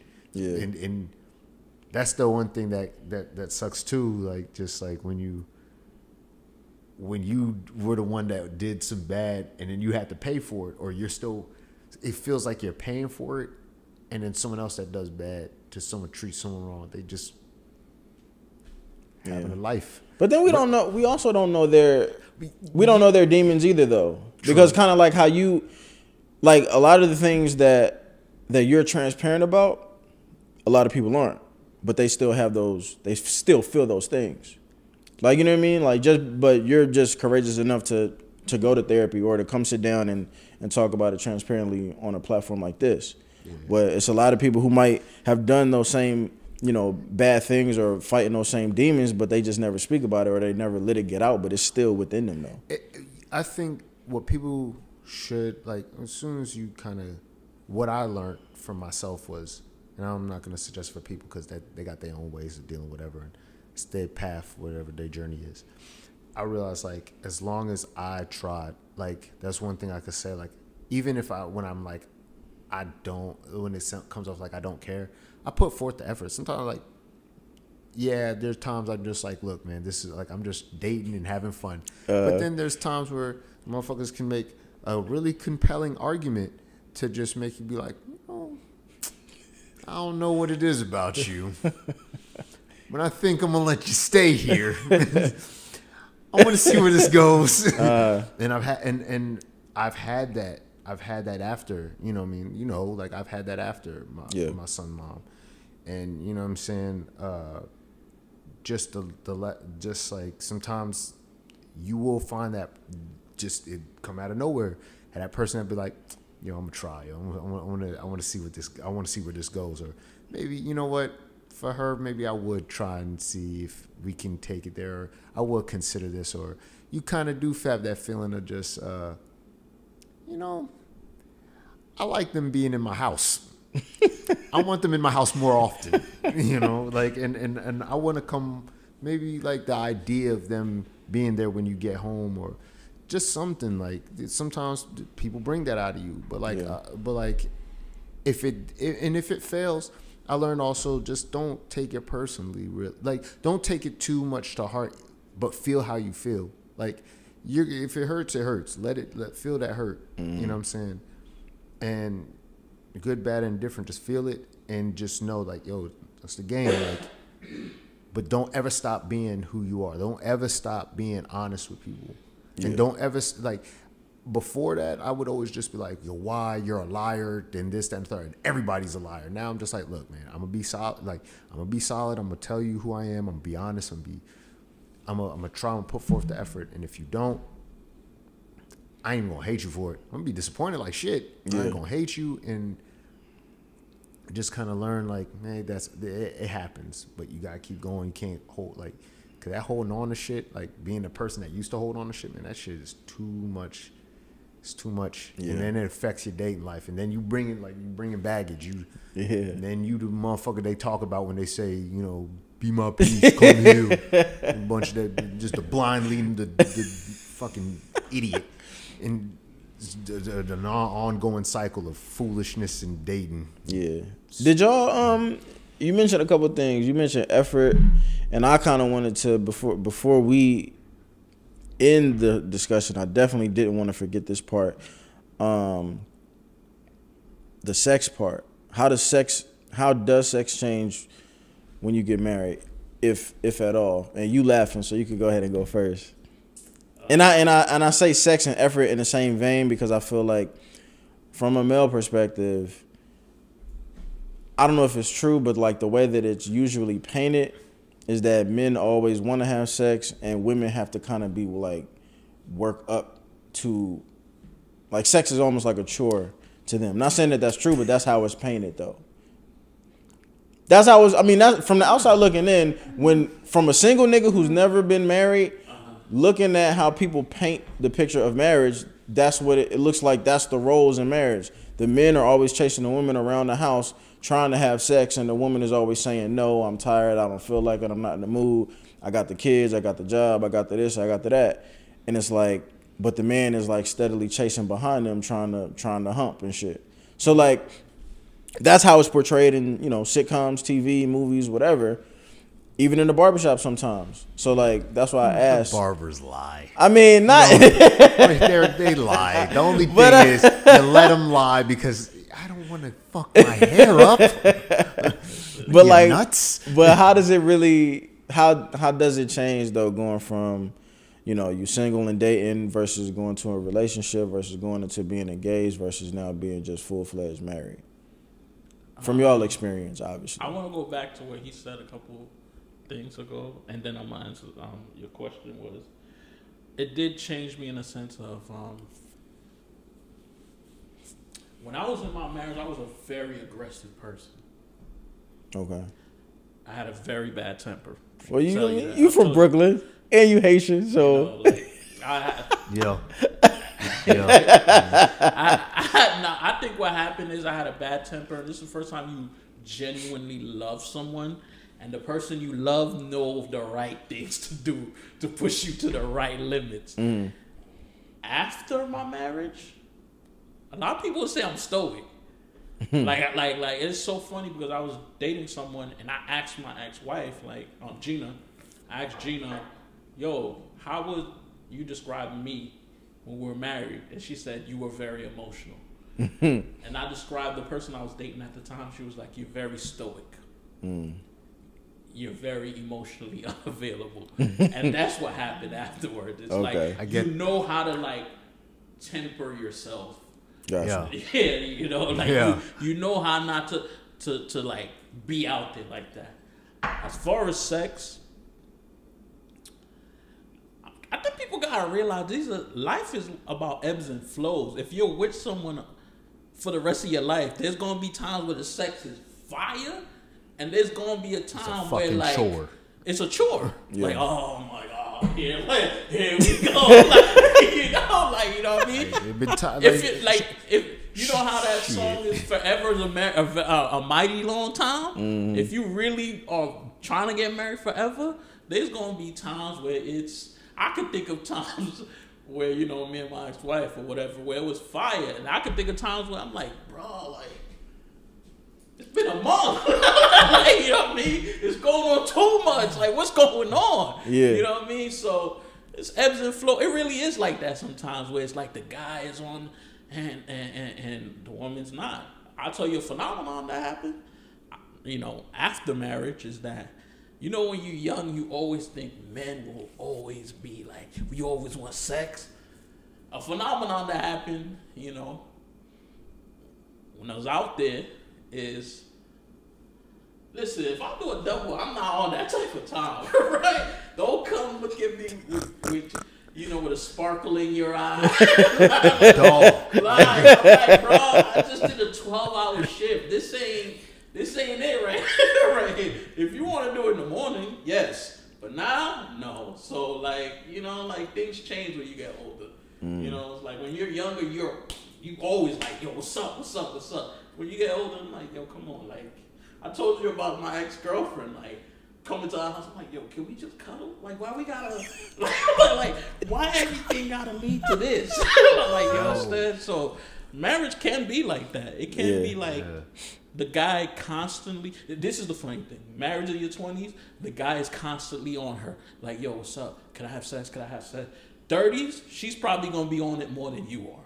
And you gonna be like, yo, come on, man, my back killing me. Like, you know, you're gonna be whatever. So that's, I don't know, that's my take on it. Like, for me, yeah, there was times where, but here's another thing about sex we have to really come into to think about. One of the reasons I was having issues with sex with my ex-wife was, you gotta remember, I wasn't working. Sometimes it's a mental thing. She probably not even attracted to you in the same way. There's a lot of, like, if she's not having sex with you, there's a lot of reasons she might not be wanting to have sex with you on a regular basis. Right. You know what I mean? There's a lot of reasons for that. It's not just like, I know as men, women too, they feel rejected or whatever the case is. I think you should probably try to get to the bottom of why it's not happening. You know? And then that's for me. Were those conversations ever hard for y'all to have, being that y'all was married? Because you said something way in the beginning that I was hoping that I didn't forget. It was about you saying you thought that your marriage was going to be extra special and actually last forever because of the fact that you were marrying your best friend. And I hear this lie all the time at weddings where it's like, oh, I married my best friend, but people don't, I never believed that because, like, I know the relationship that I have with the people that I call my best friends, and, like, I feel like we've had to kind of cultivate that relationship over a period of time. But then it feels like, you know, some women will want you to marry them within like a 3 to 4 year period, and then still had the nerve to say that you married your best friend, and it's like, you're not my homie like that. See, I think you know my situation, sorry to cut you off. My situation is different. Because y'all actually did know each other. I actually did know her, and the fact that we're not married, I could call her out right now and crack hella. The thing that, I'm not gonna say what happened. The thing that happened to me, who you think got the text? Like, she saw everything that happened. And she was like, yo, shorty is true. But she, you know, I've known her for way too long. So, but on other things where, like, you're not my best friend if I just met you 3 years ago, right? We're in a relationship. The moment this relationship is gone, you're most likely going to be gone. Right. You know, so things are different. Yeah. Like, I felt what you were saying, because, like, even with, like, past women I dated, I come to Sade with, like, yo, this is some bullshit. She's like, yo, what'd you do? Yo, I was like, yo, I swear to God, it wasn't me. You know it's not me now. And she's like, yeah, I know, which is still strange because she knew me before where it was me. And then when I tell her, she's like, yo, she tripping, yo. Like, she really bugging you. But that's what I'm saying. So, or she knows that the changes that I have, just like, she's like, yo, you gave a second chance? Like, you don't give nobody a second chance. You know? Like, once you feel like someone wronged you, get the fuck out. You know? Right. But yeah, it's like that whole. It was funny when you talk about like marrying your best friend. Like I felt like in the divorce, I got my best friend back. You know what I'm saying? Like I felt like I got my homie back. You know what I mean? Because it wasn't like that when we were married. She was my friend, but like it was. I don't think you put your friends through shit like that. You know what I'm saying? Like just emotionally, like emotional roller coasters like that, and just you don't put your friends through no shit like that. Not your best friend, right? But I think just in time and just going through what I went through, realizing that this wasn't it, and we even was able to have a talk of just like, because like I told her, I was like, the man I am now was perfect for the woman you were back then, but the woman you were back then would never have been around forever. Who you are now was inevitable, just like not really. Who you became was inevitable. Who I became was a choice. It was, I had to make that choice, you know, and in that, I know that in you becoming who you were, we would have ended, but it would have probably been a lot more smoother because it would be like me just saying, you're not feeling this, are you? I can kind of tell, and I think it's, you know. But y'all both speak as if, and you correct me if I'm incorrect, but y'all kind of both speak as if like the way that you can interact with the woman as your best friend now that they're your ex, you couldn't do that within the marriage. Like, I could. But okay, were those conversations just as easy as they are now? Because you know what? I think the difficulty, I think what you're referring to, I could, but when you're at odds with each other, you can't. Okay. Because usually when there's tension, that's when everyone clams up and go into their own corner. Because you're my best friend. You understand what I'm saying? Like, you don't want to hurt the person. So the next best thing is to... just don't say shit. Yeah, don't say anything. Yeah. But yeah, so like, I could, but it was just like, now we're not seeing eye to eye. So now that we're not seeing eye to eye, you detach yourself from that. Because the only way to get out of it is to detach. If you still thinking best friend, you ain't gonna detach from that person. You need to detach from that person so you get to the point where you're at odds and you separate from each other.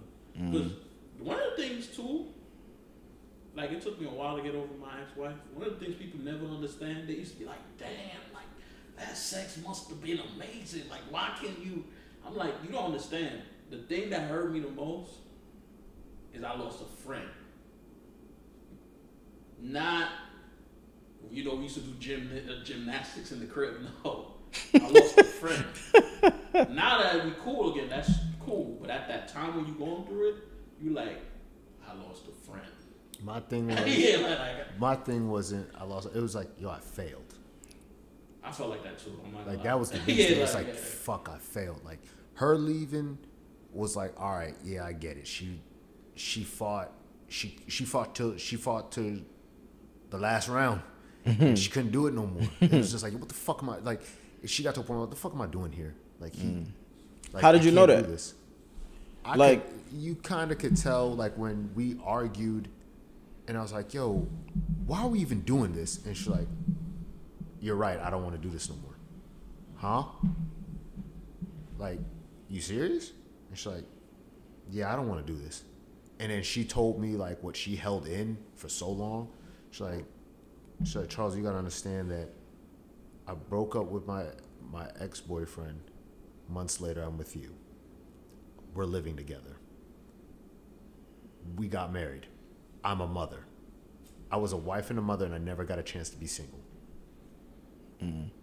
Like, fuck. Like, and I'm doing the timeline in my head. I was like, yeah. You sound like my ex-wife. And then just who she grew to become. Let's take all that shit out. I was like, yeah, it would have ended anyway. There was no, I don't think there was that, and that let me know. And just even when my therapist told me, like, that let me know, like, yo, y'all wasn't even really supposed to be married, for real. And I kind of, deep down, I kind of felt like it. And it sounds like some weird, like, kind of superstitious shit. But, like, deep down, I knew, like, I always knew she was going to be the mother of my child. I knew she was always going to be a close friend and an important part of my life, just even outside of having my kid. And she did all those things, but the wife thing was never really in the cards. But I felt I had to. Like, I felt like, you know, I mean, it's like, it sounds fucked up, like, hey, you here, I'm here, you know what I'm saying? Rocking out. Fuck it. And, You know what's so interesting about what you said? That's when I realized I got over my ex. That's when I realized you got over that ex. I had that same realization when I looked at everything I went through, and I was like, we would have never worked out. It probably because I'm supposed to be who I am right now, and she's supposed to be who she is. We probably wouldn't have broke up at the time, but later down the line, we would have broke up. Like, there's no way around it because she would have still wanted what she wanted, and I would have still wanted what I wanted. And it didn't. And it was it don't. It was mesh. not gonna align. And that's really when I was like, you know what? Because one thing I do that you talk about, there's a moment when we broke up that's very pivotal, and I wish the Victor now went to that, and I would have known how to handle it. But the Victor now would have not been the Victor now if he didn't go through what he went through. Mm-hmm. And that's freeing because it makes me realize this shit was supposed to happen. Yeah. We were just, it was supposed to happen. Like, I don't do the thing where, like, you start to go through every experience and, like, what if because that's what used to kill. I don't know if this happened to you. What used to kill me is, like, what if I did this would have happened. If I did that would have happened. Oh, I said that in the whole therapy session. And then then one day I was like, man, probably if I, because I was like, we were coming to the end, and I said to her, I was like, it's crazy. If I probably would have went to therapy early, probably could have saved my marriage, and I probably could have fixed all the shit that I was doing, and I probably could have saved my marriage. She's like, you would have never worked. I was like, huh? And she's like, come in early, you come in too early, you wouldn't have been ready for it. Yeah. And you wouldn't, and my fault. Also, you couldn't save that marriage, man. It was not even, she wasn't even trying to be mean about it. It was just like, yo, what were you trying to save? Yeah. What was you trying to save? Like, okay, you delay something for the time being, but you couldn't stop it. You know what I'm saying? Like, I was becoming who I needed to become, and she was becoming who she was destined to become. Right. You know what I'm saying? That's why I said, like, her growth was inevitable. My growth was, I had to make a choice. Either be this guy forever and keep running into the same issues, and it get worse and worse and worse for you emotionally, because having random breakdowns is not cool. You know what I mean? I got 2 more questions for y'all.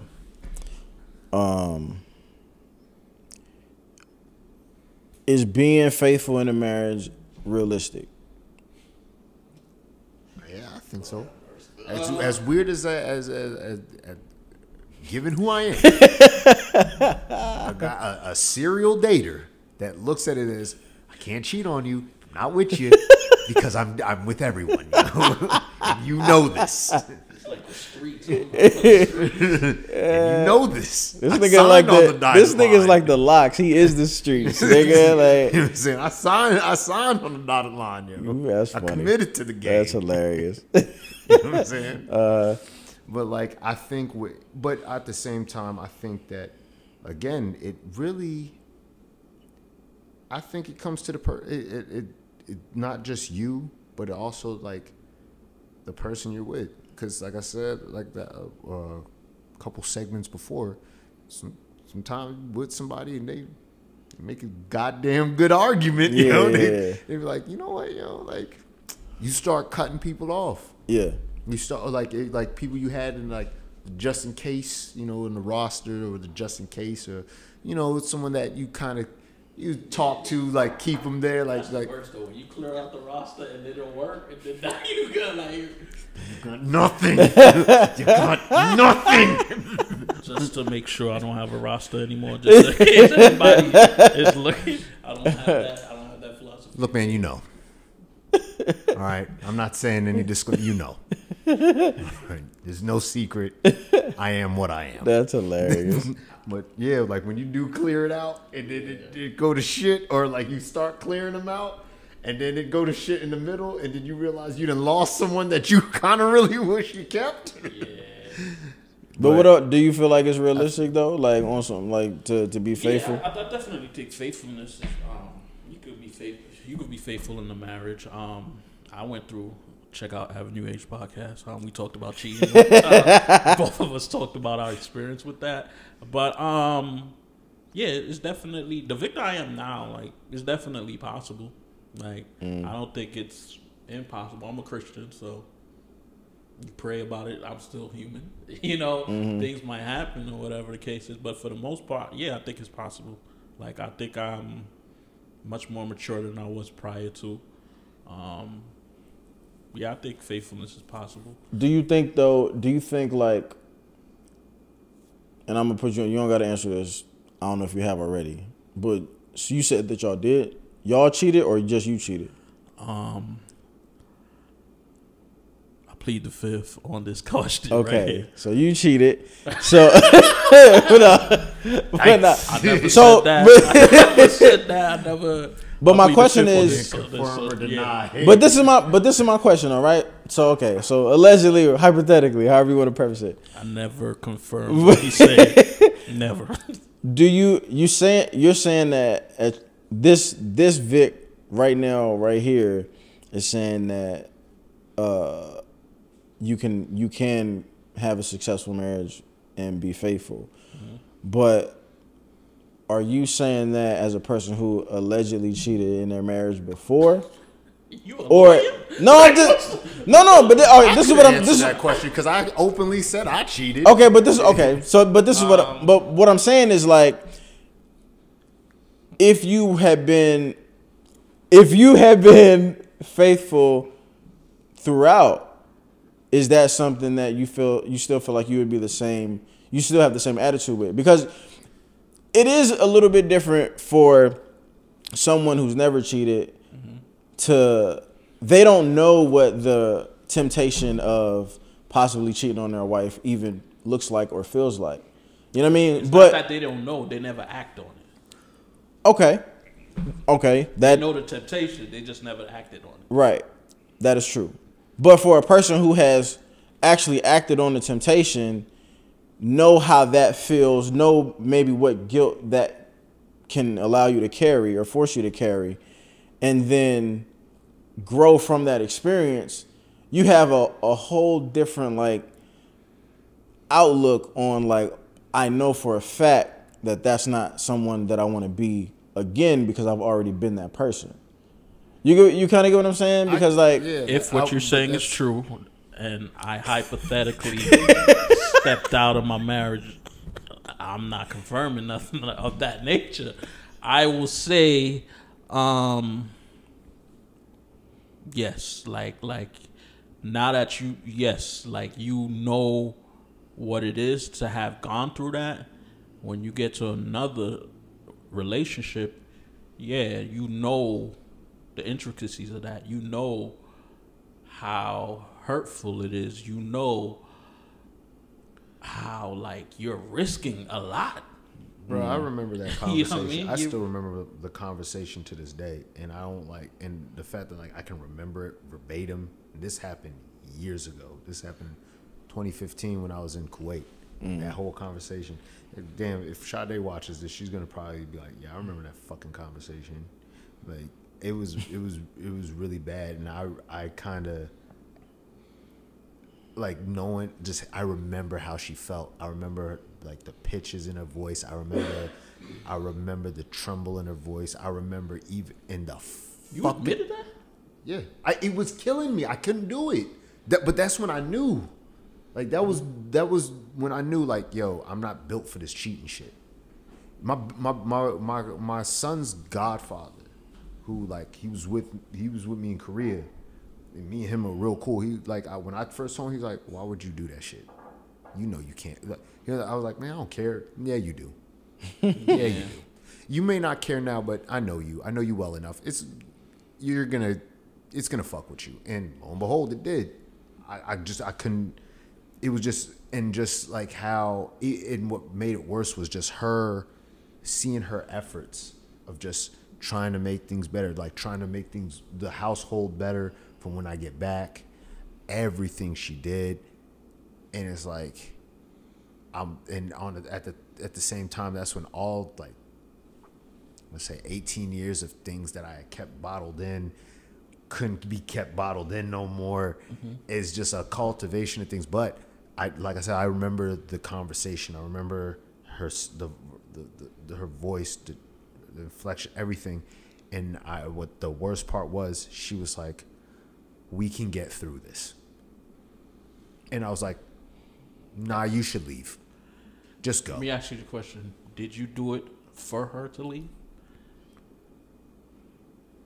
Yes and no. I couldn't keep the lie, but it was just like, because one thing for me is just like, I don't feel I deserve certain things. So for her to still be like, I was like, I hurt you. You should go. You shouldn't be here because I did this to you. Do the smart thing and go. And she was like, "You can't make that decision for me." And I was like hell I can. And then you probably kept on doing it to like, no, you like. And I looked at it as, and kind of, even to this day, I kind of like throw it in her face a little bit. I was like, yeah, I sounded crazy back then when I told you to leave, and then when you finally left, now I'm a fucking genius, right? You know what I'm saying? But it's like, I knew, like, go, like, if. And even if, like, even in my dating, like, when the Amazon came back around and I disappeared on the chick I was talking to, when that fell apart and I had to, like, face her, I did the same. She was like, "Well, I'm willing to try and do this thing," but at the same time, I was like, I knew it wasn't gonna. I really didn't want to do it anyway because it's a long distance. But I was like, "Why are you staying? Like, I did this." Some guys don't cheat because they just can't look you in the eye and say, "I don't want this anymore." Yeah. Some guys will cheat so they can force your hand. Not guys, human beings. Women do it too. My cheating wasn't to force her hand. My cheating was because I was mad at what she did. Remember, like, I told her that the whole open. Oh, the open marriage. Yeah, like, I was mad, so I was like, "Well, I'm gonna just do this so you feel what I felt."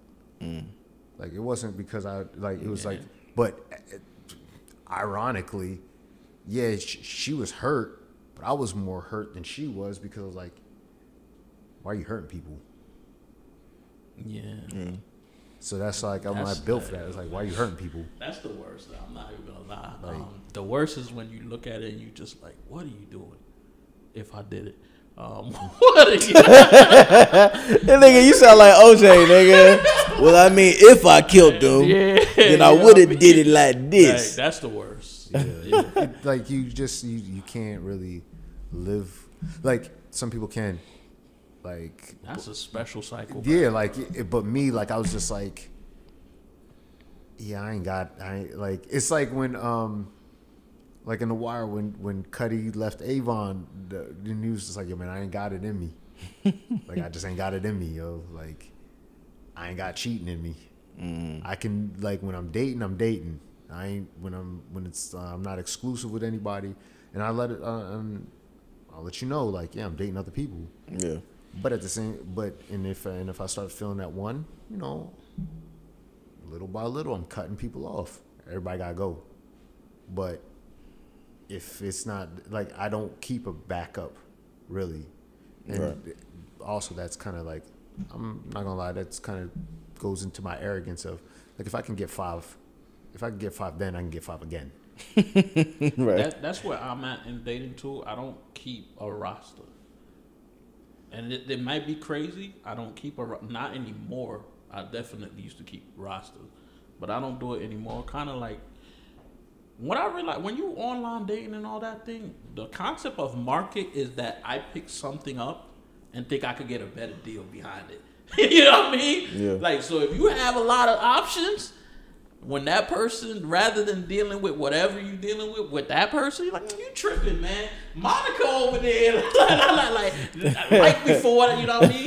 So that's kind of why I kind of have that mindset too. Like, when whatever happened when I told you, because in my mind, I'm like, "Yo, my friend," there's a Haitian expression called si pouchon, and it means you're like a suave dude. And when that situation I told you happened, I was like, yo, why would I put up with you? You think because you pretty, I gotta put up? I'm capable of getting another you. Like, you understand what I'm saying? Like I get my arrogant bag. Yeah. And you know, all it really comes down to is not that I think I'm all of that. I'm a man. We pursue. We're used to rejection. Right. You understand what I'm saying? So if I was capable of getting you, yeah, my feelings might get hurt along the way because I got to keep going through rejection after rejection. But I know I can get another you. Right. You understand what I'm saying? So I'm funny. That's where that comes from. Okay. Fucking hilarious. I have a fly ass haircut. I think that's hilarious too. And I'm charming as shit. Yo, Not for nothing. I'm a fucking phenomenal kisser. Yo, so this I'm good. nuts. Sound like me, bro. I'm gonna be alright. This nigga is No nuts. matter what happens, I'm fine. I'll hurt. Sure. You were special. Yeah. But you are expendable. Like everyone else. It's an even playing field. Yeah. And just like you could have gotten rid of me and get 10 of me, I can get 10 of you. So I'm not too, I won't get all caught up in the whole, whatever. But at the same time, it's why I'm not a cheater. You know what I'm saying? If it don't work out, don't work out. Yeah.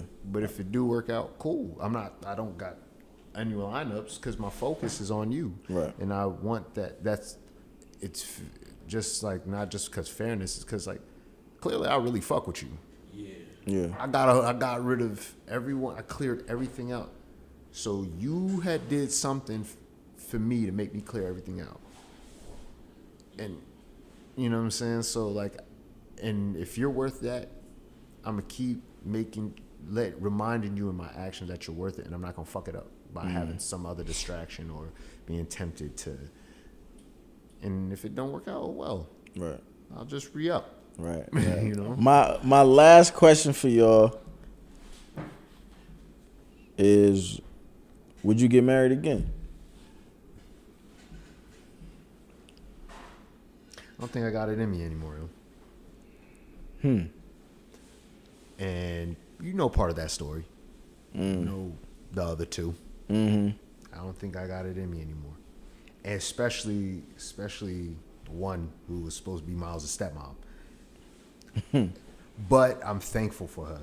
But I saw that going, even with in my head, like I kind of envisioned it, like how I wanted it all to go. But looking at it, I wasn't ready for her. And by the time I got ready, God, I hope if she sees it, she'll know I'm talking about her. Well, she'll probably know I'm talking about her. Yeah, she ended up in fucking California, so that sucks. But but at the same time, that loss got me where I'm at. But I saw it going so differently. If I just took in all the things that she had showed me and took it to heart then, trying and putting forth the effort, because women don't like niggas that don't have ambition or find a complaint. Like, you have the potential and you want to do something, but you have an excuse as to why you won't do it. No woman's going to deal with that after a while. Like, they're like, yo, man, I didn't believe in you. You got to believe in you. And then I didn't catch it until she had left. I kind of forced her hand. You know what I'm saying? But then just seeing like where I'm at now, or where I'm going, where I feel I'm going, I'm just like, damn, yo, she was right. But damn, yo, she gone. You know what I mean?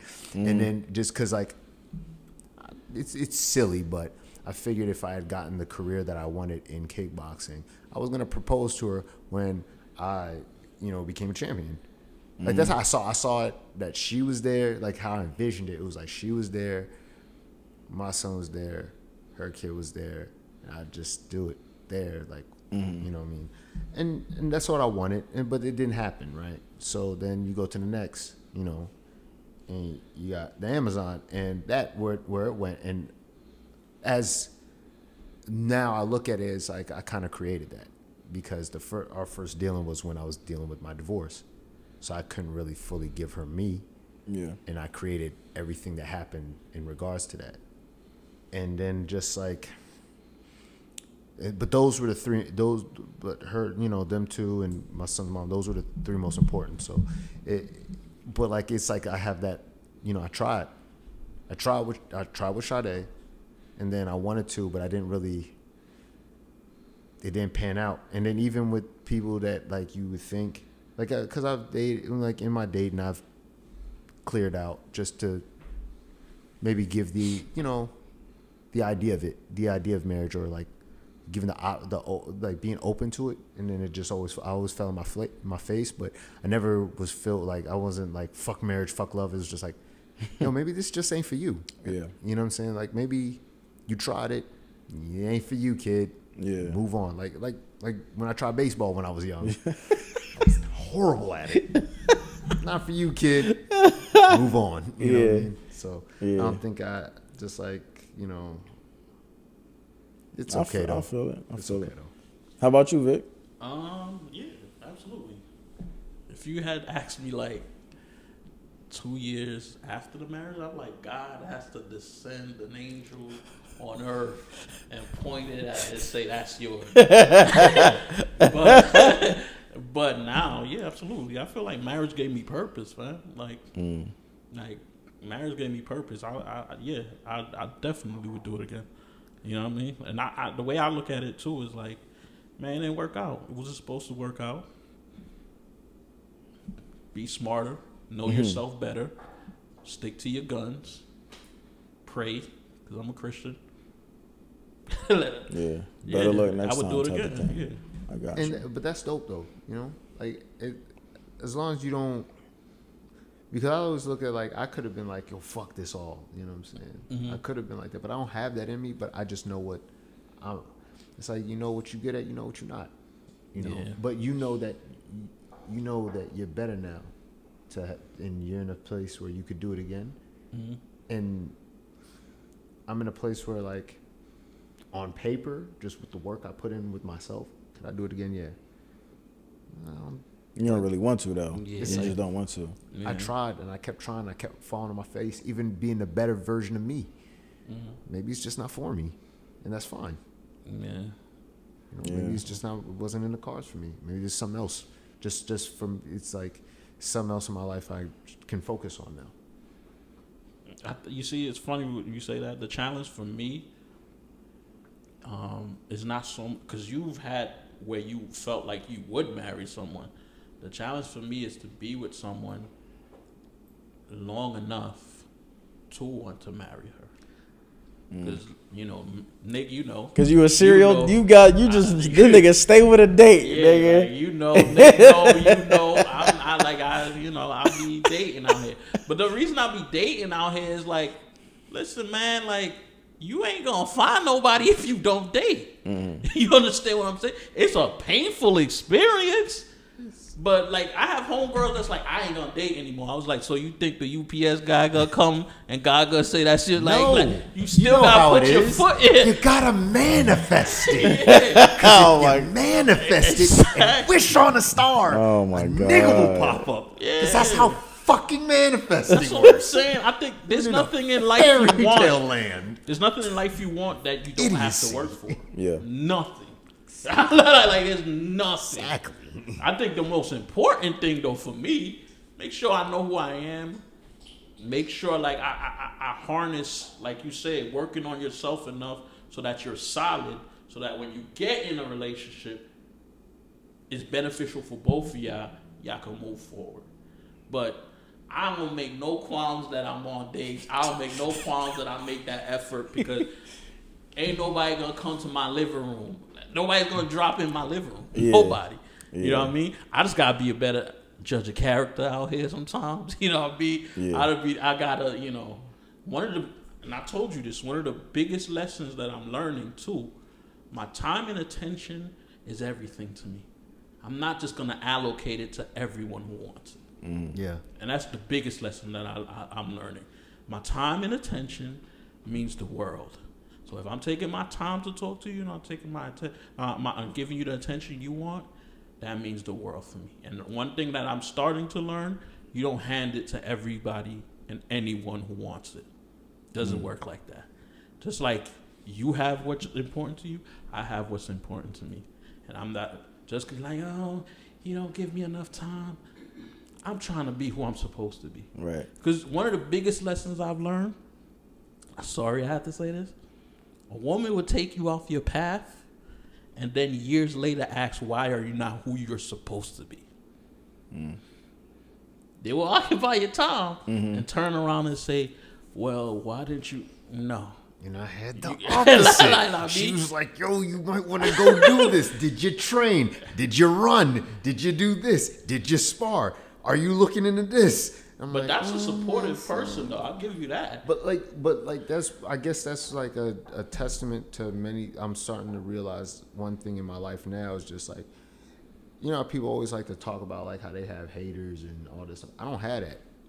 Well, I have one, and it's me. He said I got one. No, like it's me. Like when you realize I was my own hater. Like just finding every reason to not do it. Where everybody's like, but you can though. But you work this hard, you know. But like, look at the hours you put in this. Look at what you're doing with this. Look at what you're doing with that. And you're like, yeah, but I don't know if I'm good. Like it's always, I don't know. I'm like that. I think my biggest challenge in life is to get out of my own way. Like I've been fortunate. Like I mean, yes, there have been some women that have taken me off my path. Well, I don't even think that they've taken me off my path. More so, I've allowed to be taken off my path because I got too. That was another thing. Like you get too much. That's what having a roster. You get too much when it comes. You get more and more and more. You're like another one. I need another one. I need another one. And then DJ Khaled, you focus on the and like you having one. sex. You having more sex, and you just like you start putting your passion on the back burner to go fuck. Yeah. And that's how I see myself doing. And you kind of, I think it like like maybe like women can take you off your path, but it's kind of like if you let them. Yeah. One thing I will shoot, I'm not going to shoot people bail, but one thing I would say, the last person I was with, although it didn't work out, she helped me get on my path. I'll give her that. Like, you know what I mean? Like, I keep telling you I had like 11 goals last year and I hit 10. Oh, yeah. I'm still fat, so I didn't hit the 11th one. You know what I mean? But she definitely helped me understand how it is to be successful. So, you know. Yeah, like I appreciate, appreciate the Ghanaian for what she did for me, man. Like, cause I'm modeling in events and I'm actually trying this acting shit and I'm training for real. And like, it's like I tell, like every time, like when I have, like most times when I do like an event, I always hit her up and I tell her, yo, thanks. I'm telling you that. I always be like, yo, thank you. She's like, for what? I'm like, yo, like, you got me here. She's like, nigga, you got you here. Yeah. I'm like, nah, you did though. Like, that's the best thing right there, though, man. Like you put like seeing how you moved and how you did this and how you went after what you was going after, trying to start your business, and you put forth that you had so many roadblocks, so many fucking roadblocks, and nothing stopped you. My roadblock was a roadblock I made. Like that was man-made roadblocks. You didn't make no roadblocks, and you still overcame that shit. And I was a pussy, and I just found excuses, and then I had to lose. All right. And then it was like when you're at your worst, heartbreak is like the best motivation. Yeah. Because you just feel like, what's the worst that can happen now? I've lost everything. Did you though? Mm-hmm. And then when you realize, or then like you have that eye opener moment, like that. Damn, yo, like that's what. Let me try this. Like when you're like now not fueled by heartbreak of just like what I got to lose, is like, nah, yo, fuck it. Like, let me try. And you try, and then even if it's not the main goal, but you hit little markers. Yeah. Yeah, that's the most important thing. Like, yeah. And I'm just thankful, and I always be like, I credit her for it. Yeah. You know what I'm saying? I feel it. You know. So I don't think they take you. Not everybody takes you off. Not everybody. Not to detract what you were saying, but like not everybody take you off your path. It's kind of up to you. Sometimes you get people that. Some people help you. Even old girl helped me. Like even Amazon helped me. Just like hurt, but I was hurt, but we helped each other. I could say we were very beneficial to each other, and she taught me a lot of things. She taught me a lot, and I'm thankful for it. Regardless of how it played out, I'm thankful because I kind of became. She helped me improve my just putting forth effort with someone you really like. Because I always just half-ass it. I could get her back if I want to. I could do this if I want to. But like then when women want to see effort in dating, but then the other end when I yelled at you, talk about like women don't like being courted.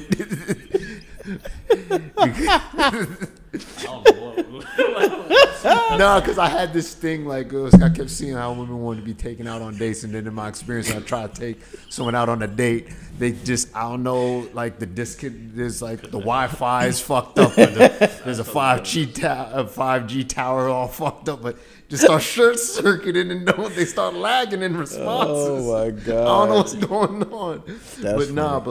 But no, putting forth the effort and just someone you're really interested in. Like a lot of the stuff, like in my path and just becoming where I want to be as a like career wise or just as a person or just who I know. Even if it's like I'm not seriously like I'm not trying to look for a long term, but I want to put forth an effort so that we have a moment, we build good memories, and that that regardless, someone cared and someone did think you were worth the effort. So I put the effort, just maybe so you feel like you were worth it. Like that you were worth it. And I feel like I'm giving you an illusion of it, but that you were worth this. Like I wanted to take you out. You were the first. You weren't an option. You were the first choice. You were my only choice. Right. That I wanted to share these things with you. I wanted to put forth effort to let you know you're worth every minute of it. Now, if I end up not being, happily ever after, it is what it is. But just know someone felt, regardless, no matter what down the line, you say like, you damn sure made me feel special. Right. And to me, that's the thing about dating too. Is like sometimes it don't work out, but sometimes it works out. And I'm gonna give you an example. Last person I dated, like I said, she helped me conceptualize on how to accomplish my goals. Another thing she did, she had a great relationship with her father, and it rubbed off on me because me and my father have a very contentious relationship. It's riddled with issues. To give you a background, I started going to therapy because I thought of me and Gina's breakup was an issue. Come to find out, 80%, 70% of the reason I'm in therapy is my relationship with my father. 90 for me. You know what I mean? And one of the things that she helped me do was she helped me take my father off a pedestal. Like you said earlier, his parents are human beings that's trying to figure it out. Once I took my dad off a pedestal, we have a good relationship. Like, coming here, we had like an hour conversation. The extent of my father's conversations and I used to be about 10 minutes. How's the weather? How's Florida? Now we having long conversations. I'm telling him about, I'm trying to become a IT professional in cybersecurity. I'm telling him what cybersecurity is and all this other stuff. Shit, and we having real conversations. And that's something I never really had because I viewed my father as not enemy, but I always used to view my father as the guy that's always on my neck. I never wanted to have a relationship. It was always like, I have to maintain something with you because you're my father. And now I get to experience you now. And that's why I'm like, sometimes when you're dating, it may be a loss. The relationship may not work, but you might gain something from it. Like, I dated another person. She never told me to go to church, but I started going to church. Now I have a better relationship with God. Sometimes it's not in the cards to work as a relationship, but you gain other things from that. Yeah. You know what I mean? So that's one of the things I got from it. This was dope, man. Y'all really gave a lot more than I actually anticipated, to be honest with you. Like this kind of felt like I know when I go back and edit this joint, like I didn't really talk that much on here. And that's but I like that though. I like that because y'all shared a lot. Y'all super transparent. Y'all kind of like made my job as like the host like real simple. You know what I'm saying? I asked a couple questions and y'all just like really took it away. So I appreciate y'all for sharing so much, for being transparent, for being so open, for being vulnerable, for not only knowing that the safest space, but actually being safe in the space to share, because other people are going to watch this. Hopefully other men are going to watch this. And that's really what I'm trying to do, is just really like set an example for more conversations like this to be more normal. Like, you know what I'm saying?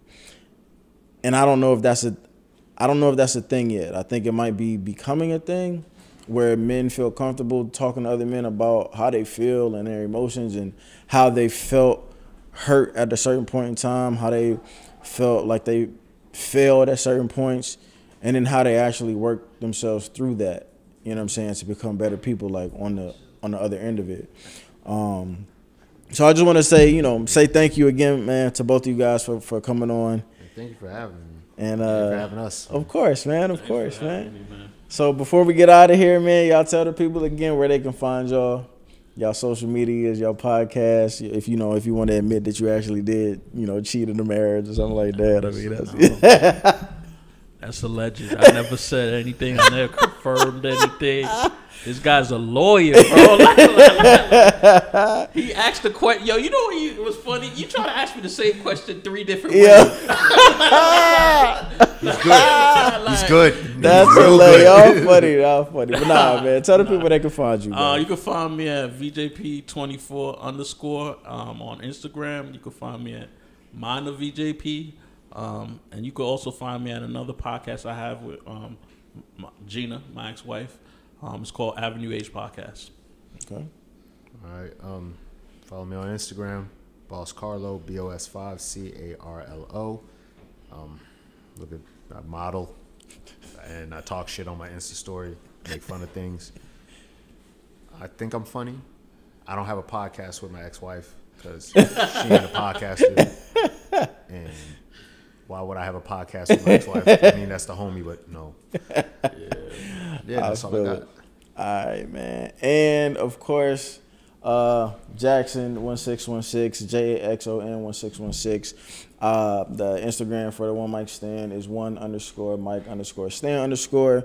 And, obviously, if you're watching this, you're already on the Patreon. But I want you to tell all your friends and all your homies and all your hoes and all your niggas and all them niggas who need to see these conversations and hear these conversations, for the love of God, man. If y'all gonna ask me to talk to niggas about shit that niggas need to talk to other niggas about, send them to the niggas who really need to fucking hear the shit, please.